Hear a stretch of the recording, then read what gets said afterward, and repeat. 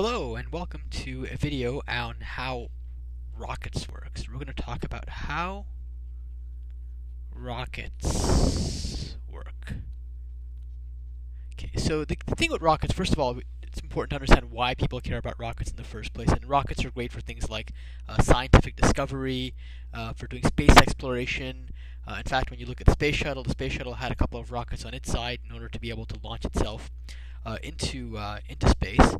And rockets have all sorts of wonderful applications. And one really neat thing about rockets is that both big rockets and small rockets actually rely on the same core underlying principles for how they actually get into the air. How do they actually escape Earth's gravity to the point where they can be launched into space? Now, the key to understanding rockets is really understanding what are called Newton's three laws of motion. That actually is Isaac Newton, who was a famous physicist. He postulated these three laws of motion. So he's got three laws of motion, and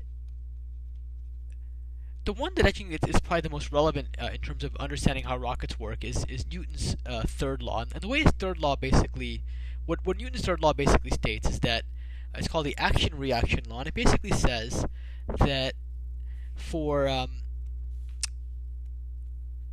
third law says that for every action there's an equal and opposite reaction. So for every action there is an equal and opposite reaction.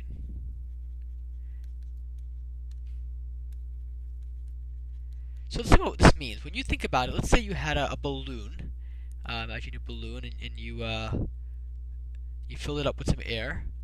What happens if you let the balloon go? And let's say you're holding it with your hands, and you let the balloon go. What's going to happen is the balloon's going to fly off in some crazy direction because the air is going to be coming out of the balloon in one direction, and that's going to cause an opposite reaction to take place in the other direction. That's the way that balloons actually work. Similarly, if you've ever been inside of any kind of a wagon, let's say, a wagon with wheels, and if you've been in the wagon, there's you in the wagon. If you try to jump off of a wagon, let's say you try to jump off in this direction, what's going to happen to the wagon? Typically, if you try to jump off a wagon, the wagon will go in the opposite direction. Again, it's an example of Newton's third law of there being an opposite reaction for every action. Along similar lines, let's say you're sitting in a boat. So let's say you're on a boat, and let me give a better color for that boat. Let's pick blue. So let's say you're in a boat. That didn't really work. Let me try that again. Let's see if I can get a blue boat here. There you go. That should work. So let's say you are on a blue boat, and in the blue water. And here you are standing in the boat.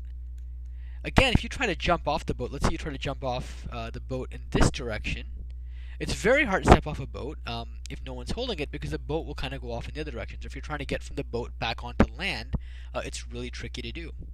Now, how does this apply to rockets? Well, again, when you think about what's going on with rockets, it's basically rockets have a bunch of fuel inside of them, and these fuel or gas, I mean, these are typically things called propellants.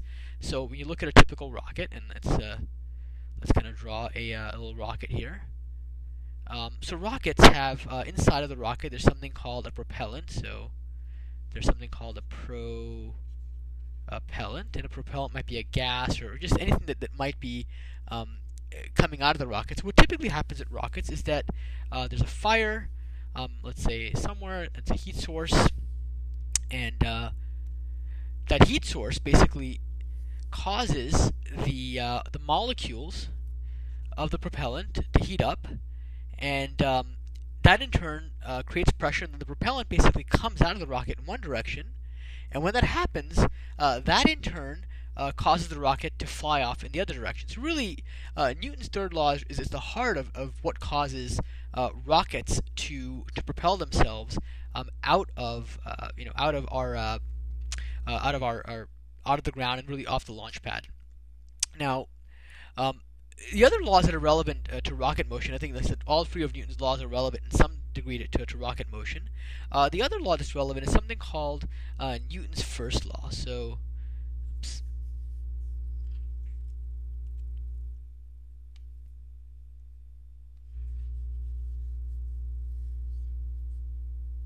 So Newton's first law, and Newton's first law is actually also known as the law of inertia. And in fact, it's often referred to as Galileo's law of inertia. So that's actually Galileo, and Galileo was another famous scientist. And Galileo actually was alive actually just before Newton. In fact, Newton was born just after Galileo died. And Galileo had this notion of what he actually made this observation of this concept called inertia. And Newton basically postulated and talked about inertia in his first law. And really what Newton's first law says is that objects at rest tend to stay at rest, and objects in motion tend to remain in motion unless they are acted upon by an unbalanced force. So objects at rest remain at rest,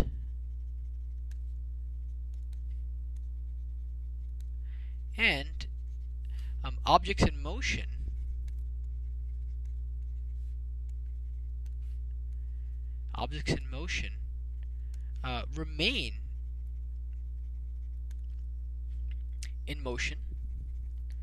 remain in motion.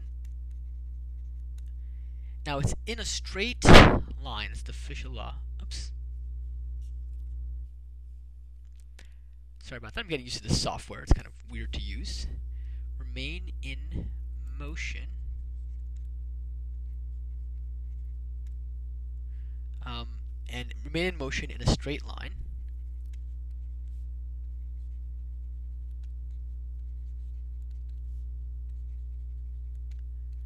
Unless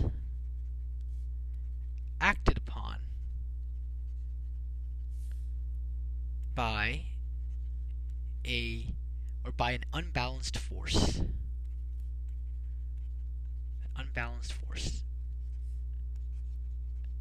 And again, this is something you might think of. Let's say you are, I don't know, playing a game like soccer, and when you think about it, soccer, you might have a ball on a field, and what happens if the ball is just sitting on the field? Well, nothing. The ball is just going to kind of stay there. Now, if somebody comes along and kicks the ball with their foot, and they kick it really hard, the ball is no longer going to stay at rest. In other words, it's an item that was at rest before in its natural state. When you kicked it, it was no longer at rest. So you acted upon it with an unbalanced force, and the ball is going to continue to move until it is eventually forced to stop through other forces like friction or through air resistance or through gravity and some combination thereof. In Newton's laws, I mean, it's one way you can think about them is when you think about them in areas where you're in perfect vacuum or when you're in space, objects will kind of keep going if there's nothing there to stop them. And likewise, if an object's at rest, it's going to stay at rest. Now, for rockets, again, where this comes into play is that a rocket has to be able to clear the Earth's atmosphere, and really what has to happen is that the amount of force you need to exert has to be enough so that you can actually clear Earth's atmosphere. You can get off the launch pad in the first place, because a rocket, and typical rockets, are going to have a lot of inertia. They're going to have a lot of mass, and that mass is going to kind of keep them grounded, and you have to really expend a lot of effort to get them off the ground, so to speak. Okay? And really, when you think about what happens to the rocket, and rockets really do need a lot of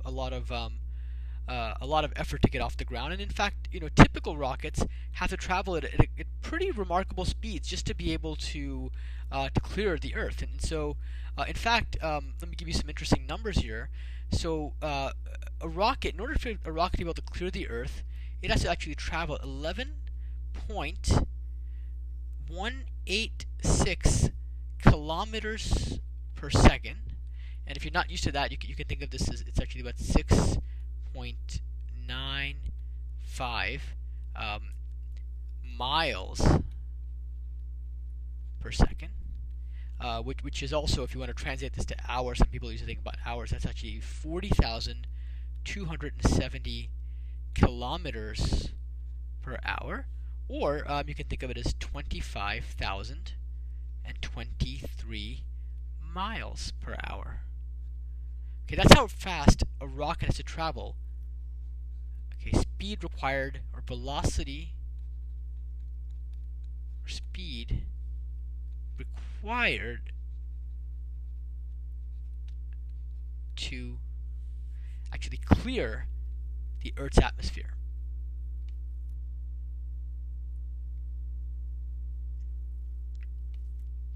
Okay, so velocity required to clear